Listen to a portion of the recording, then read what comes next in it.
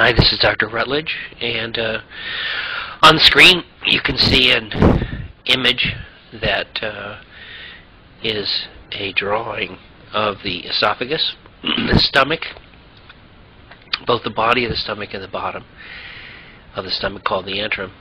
And you can see what's happening in the image is a division of the outer edge of the stomach.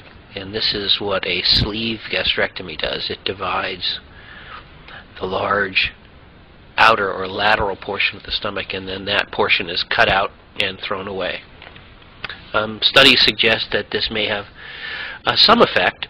The problem is it's not reversible, so we use and recommend the sleeve division, as you just saw, but leaving that portion of the stomach in place. And that's called the non-excisional sleeve, or the NES. The most powerful surgery that we do is the mini-gastric bypass, and here you see the stomach, a sleeve-like connection created. We don't throw away anything. And then the sleeve itself is tapped into the side of the intestine.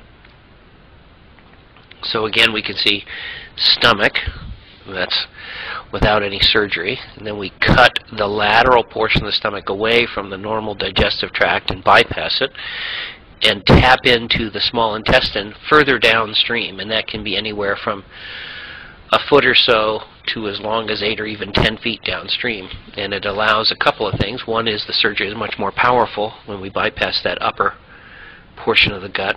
It's also reversible and revisable, and that's why we like the MGB.